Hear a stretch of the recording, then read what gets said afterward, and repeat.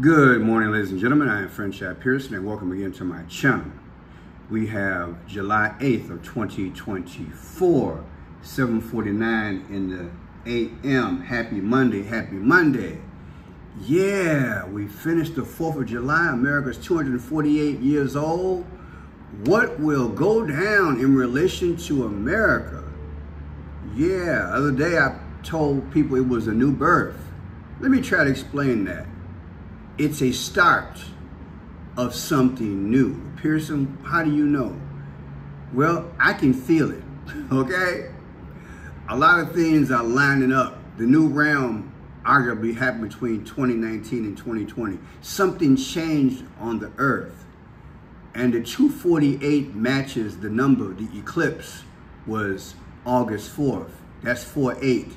So I can go down the row of reasons why I believe everything is new.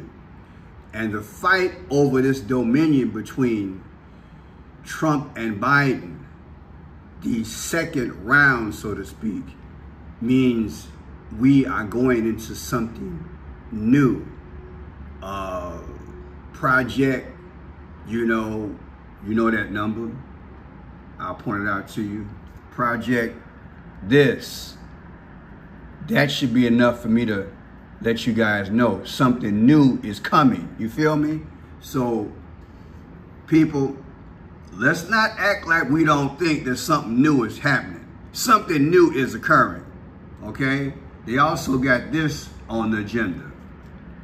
Hello? The NWO. You know they got that plan. You gonna own nothing and be happy. So, look, I'm not going to debate it. Something new is coming. I think Prince allegedly knew about it. He said in the song Purple Rain, you say you want a leader, but you can't seem to make up your mind. I think you better close it and let me guide you to the Purple Rain. But it's not the R-A-I-N, it's the R-E-I-G-N. And Barack Obama years ago was overseas. I can't play that video because I got in trouble, but you remember overseas? He was talking about how something new was coming because no longer should people, should be, paraphrased, allowed to govern their own selves. Remember that video?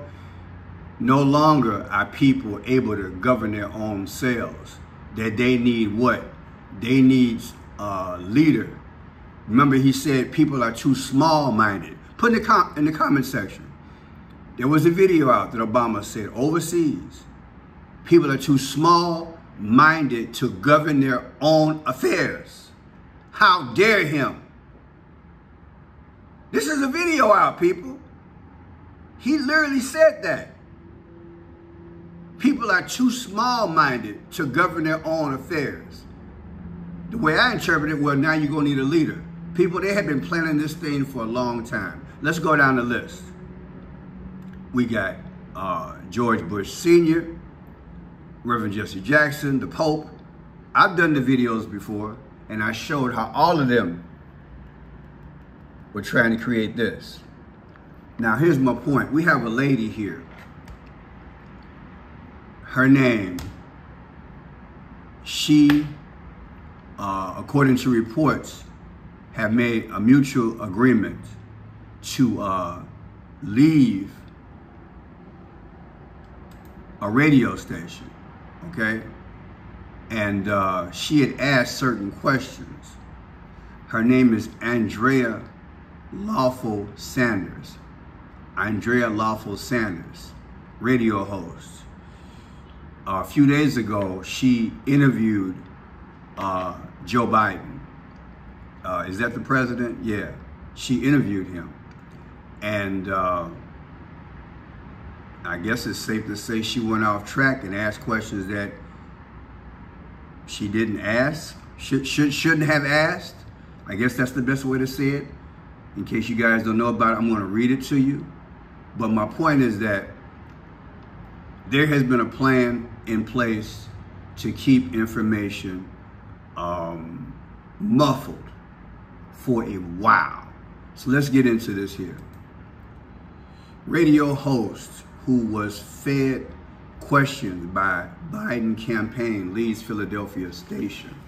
And I did maybe two videos, I think it was yesterday, about Biden being in Philadelphia. Now, it's word WURD radio station said that the interview with President Biden was not up to its standards and that the host, Andrea Lawful Sanders, had resigned in a mutual decision. Really? A mutual decision. Let me tell you what I believe that's about. People, you guys know I used to work for this newspaper, the Christian Citizen newspaper, okay? I also worked for several magazines, and people back in the day, what I can tell you is this. And by the way, I wrote about the presidential race. It was at 1980. I've been doing it a long time. What I'm here to tell you is that media people know once they're in the industry, there are things that you can and you cannot do. We just know. Either you learn the hard way, or your editor or your producer, the radio station, somebody's gonna pull your coat, baby. That's just the way it is. And trust me, it was bad in the 80s. I had my editor literally tell me, if the advertisers don't like it, I'm not publishing it. Now I will admit, and I've said before, that, you know, I was a super hotshot back in the day, trying to get information out, especially when it came down to this here. And I had to use a little wisdom in relation to one of my editors. And later on, I appreciate that, hey, you know what? I was out front of this thing in the 80s when you weren't really allowed to talk about that in the media. Then after maybe 1990, it was cool. Now, why did that happen allegedly? Is because you keep secrets so you can get things done. Because if it's exposed, you might turn on it and keep it from being solidified. Do you understand? I believe the same thing happened here. This lady asked questions that allegedly she wasn't supposed to ask. And if Biden don't look right, or he ain't ready for Freddie, so to speak, you can make him look bad. And anything that the powers weren't done through Biden or whomever is in the White House, because remember, Biden at his age, you know he got people around him which are front and center. Look, I just say allegedly, helping him craft his decisions. And by a journalist asking too much, too soon, on a timing basis, when the powers say, no, don't ask this question right now, it can cost you, is what I'm trying to say. Okay? And back in the day, I remember a story. I had newspaper people back in the day tell me, I'm not printing any Christian publication. If a pastor break his leg, this is what a guy told me, an editor of a newspaper, true story. He said, if a pastor break his leg outside the church while he's shaking hands at the church, then that's a news story. Other than that, I'm not covering any more Christian perspectives. Imagine how I felt. This was in the 80s, y'all. This is in the 80s. Like I said, it's hard for me to even get a job. Check to check. Very hard, very hard. I had to pay my dues. So, shout out to this lady. Hey. So let's go into this. Do I believe she left on a mutual decision? No. She understands the game. And when I listened to her interview, yeah, I just got to go there. Yeah, I got to explain this thing. When I listened to her interview, she said there are only 4 black radio stations in America. And I did a video on my old show, Friendship Pearson, and I talked about how the black media don't even have a voice. newspaper, magazine, radio, television. Baby, I don't even think we have 1%. If you want to know what's really going on with black folks economically, read and check out Dr. Claude Anderson. He has said blacks have only grown 0.5% since the Civil War. That would include communications. How you gonna have an independent voice and you don't own nothing? Because everything you try to do is filtered through somebody else. Do you feel me? So here she is working at a small radio station, and indirectly, she got to leave a job. That stinks to high heaven. I could go on and on talking about this. So hey, give me a break. Let me explain how this thing really goes. The thing about me is that you get some stories from the past because of my age and my experience. This thing ain't this thing of limiting you ain't nothing new in America. Ain't nothing new. Maybe because the internet is out, more people know about it now. So check it out. The Philadelphia radio station Word has parted ways with a host who interviewed President Biden on Wednesday using questions provided to her by the Biden administration. Ain't that something? Using questions provided by? How you gonna provide? Okay, if you're gonna provide, can I ask something too? After the station said the interview violated its journalistic independence. Word said in a statement on Sunday that, quote, agreeing to a predetermined set of questions jeopardized its listeners' trust, unquote. The host, Andrea Lawful Sanders, resigned in a mutual agreement, according to Word. You think? No, let me tell you what I believe would happen. In the future, baby, if you want to interview a senator or a governor or the president or anybody that I got contacts with, you better do what I tell you to do and stick to these basic questions. That's what it's about. The radio station allegedly is saving their fates for the future, and now she's the sacrificial lamb. Allegedly. Ms. Lawful Sanders asked Mr. Biden questions that could be considered softballs in his first interview with the journalist since his uneasy debate performance the previous week. Many observers tuned into the station, which has a large black following, to hear how he would respond to questions about the debate, and found that the interview did not fully address the concerns. Now, she represents the black community, so I'm going to show you later on how I address the black community, okay? The station said the interview questions were independently arranged by the host for her program. The source, Ms. Lawful Sanders, did not respond to a question for comment. Ms. Lawful Sanders, in a short video message posted on Instagram on Sunday, said that she tendered her resignation on Saturday. It was accepted, she said on her resignation. I mostly sincerely wanted to thank the listening audience. People, the radio station should have said, nah, babe, we don't want you to go. I hope that's what they did. I don't know. She told CNN on Saturday that she had received prepared questions from the White House before the interview. The questions were sent to me for approval. She said, I approved them. The Biden campaign letter clarified that it had sent the questions, not the White House. What?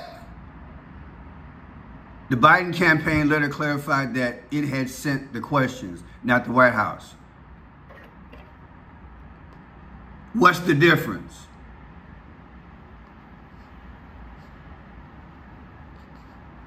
The Biden campaign, aren't they the White House?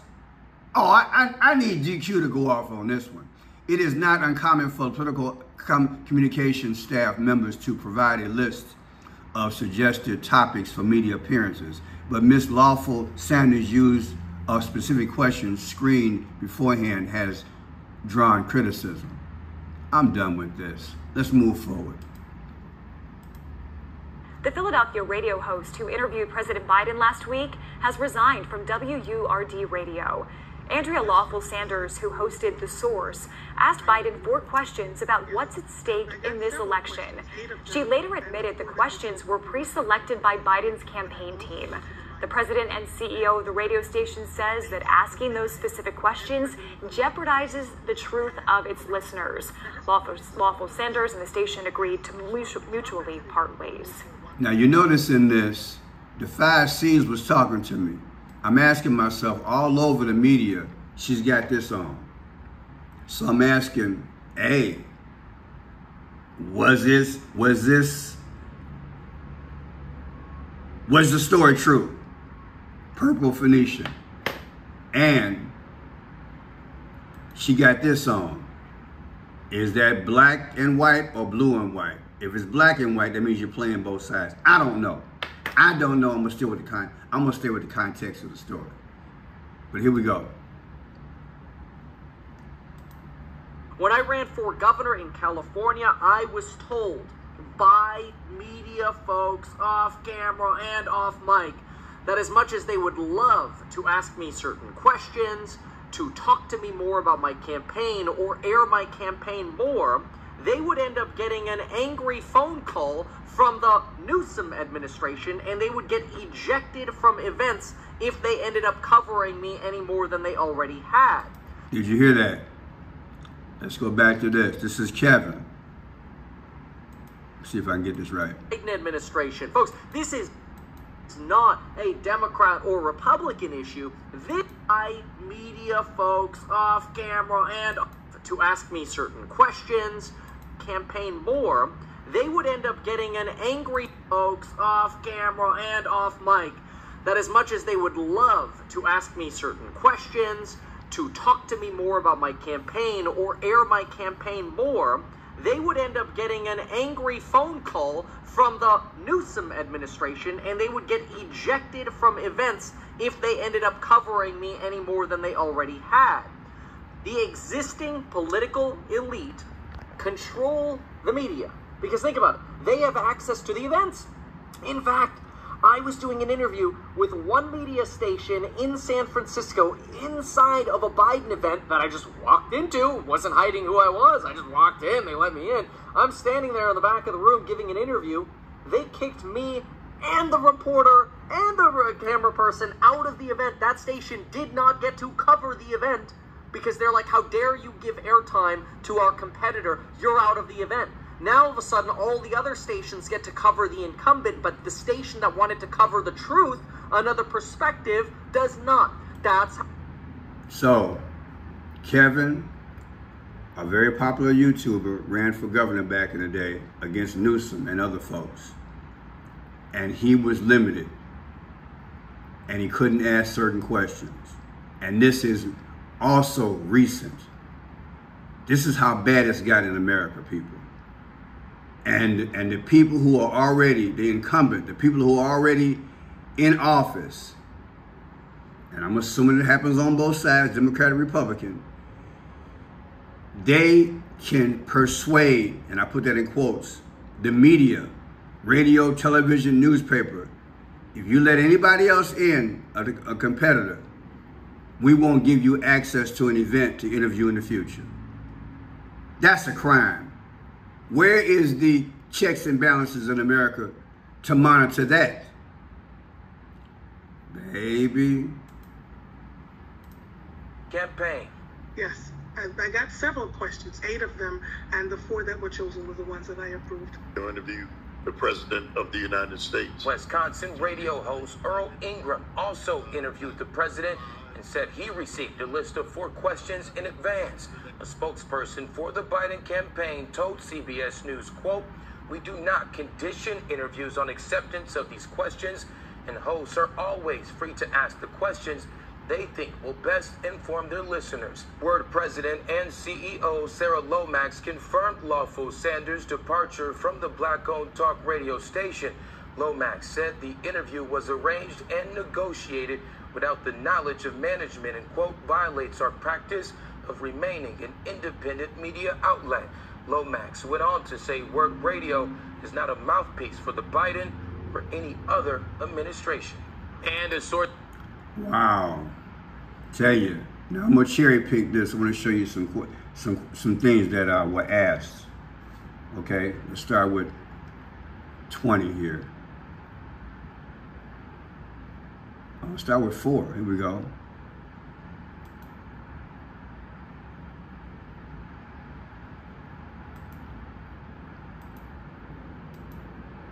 The vote of the black community matters intensely. Look, it makes up a significant portion of the American population. Who's going to represent you but folks like me? Okay, that's Biden. One of Biden's response. Let's go down the list. Next, we go to 20.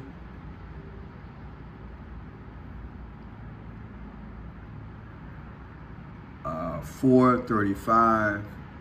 What else I got? All right, here we go. 35, 33. You know what? I'm just gonna play the thing. How about if I just play the thing? Let me do that. Time to move forward with his campaign. On the Earl Ingram show, which is out of Wisconsin, he stressed how important black voters are to this election.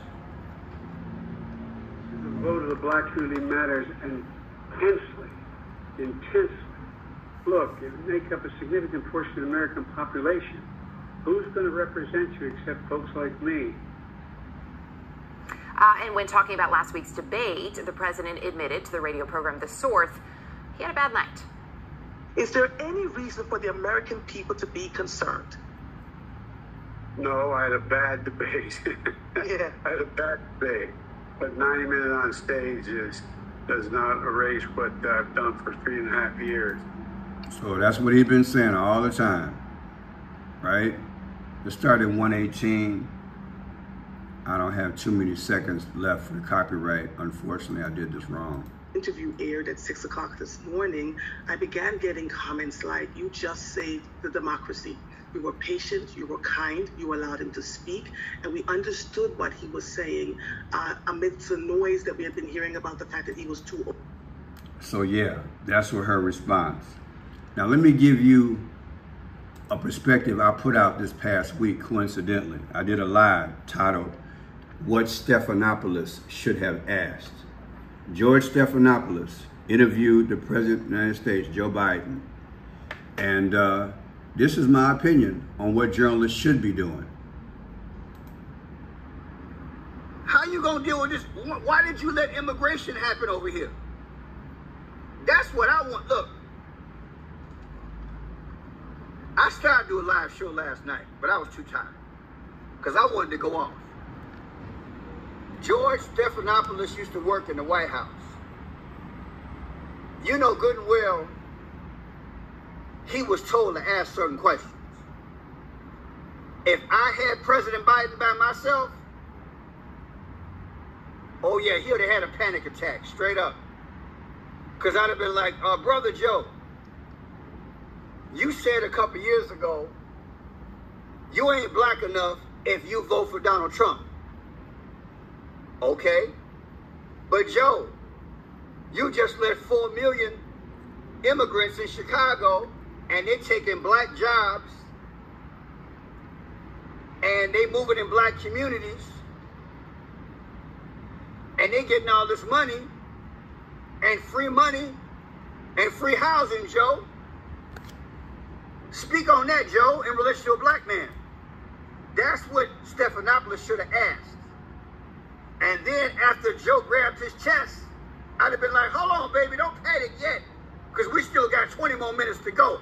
I just started the interview, but I need to go there, Joe. See, that's what needs to happen. That's an interview. Because everybody and their mama know that on any given day, Joe gonna fall off the bike. He gonna trip off a sandbag. He gonna go into La La Land. We already seen 3.5 years of that. We should be past them softball questions. I'm used to Gio taking him by the hand. What I want to know is, now that you brought all these illegals over here, and they're in the black community, Are they going to start going to other communities? And is this a takeover of America? Because, Joe, you ain't going to be here when it finally go in full effect. Are they going to be voting soon, Joe? Are you going to give them jobs? And if you give them jobs, Joe, do you think that's going to be your base in this? Well, what do you mean, Stephanopoulos? Well, Joe, let me just cut to the chase. Aren't you indirectly buying a vote from the illegals if you're giving them free housing? That in a year, if they're allowed to vote, they're going to keep you in office? Come on, Joe, work with me. Hold on, don't go to a commercial. Don't go to a commercial. I need to talk to Joe right about now. See, this is why I'm telling y'all, they don't want us to think. And they don't want to have no representation at any level. They want to keep us stupid. That's what they want to do. So they omit certain questions, but yet they want to build it up. Oh, tonight, you got to get on there. Stephanopoulos, he going to interview the President of the United States. And he gonna tell you he went to the doctor. Oh, Lord, he went to the doctor. I don't care how many doctors he went to. He went to the doctor. He fell asleep. This dude in the show yesterday, what I point out, he couldn't remember if he watched the debate afterwards. And as he was talking, he had to and then speak. So he was speaking without speaking. Anytime you gotta and then say a word, you trying to tell me that you got chest problems, respiratory issues. You let me know indirectly, hint, hint, something might happen to you in the future. See, they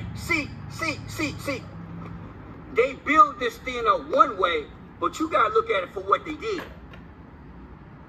They showed you a breathless man. That's what they showed you.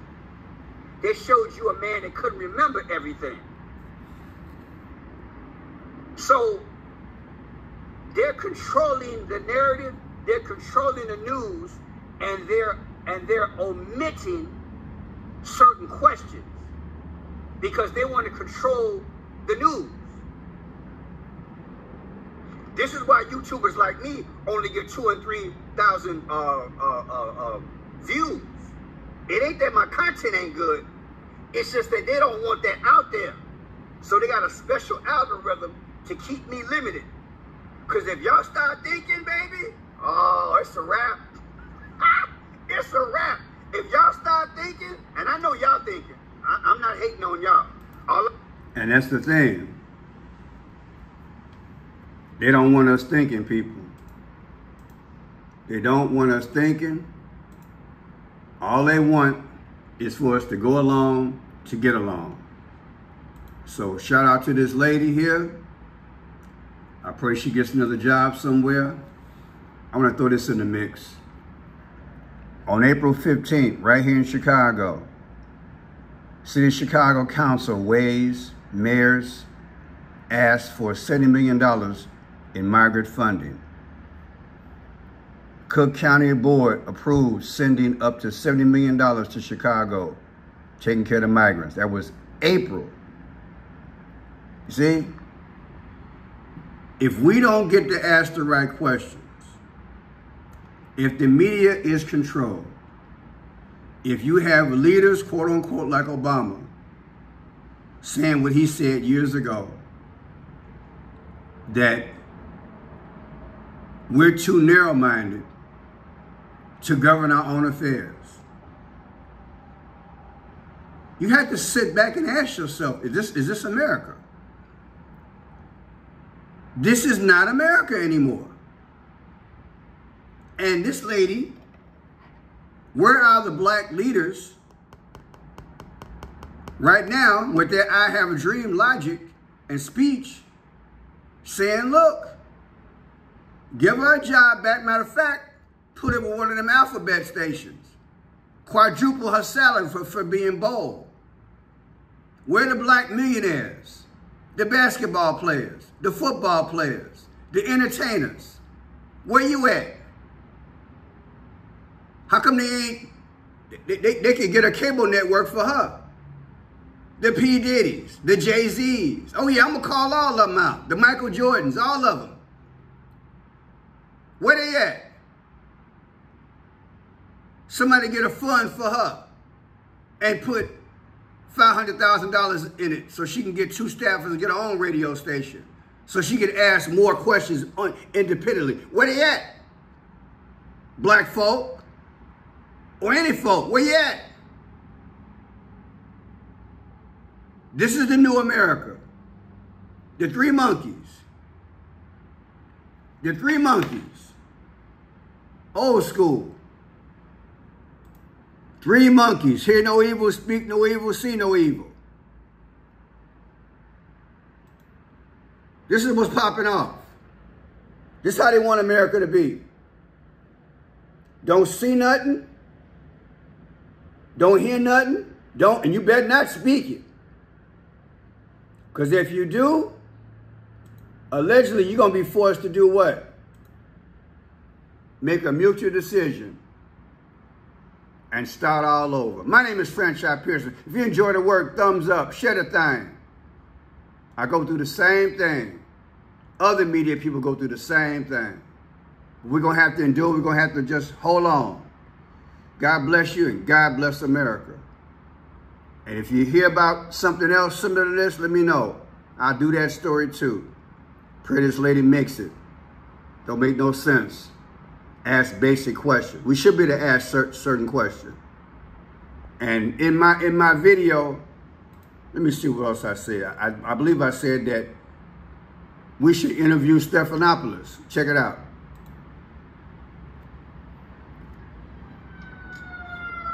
They know the cat is out the bag. They ain't stupid.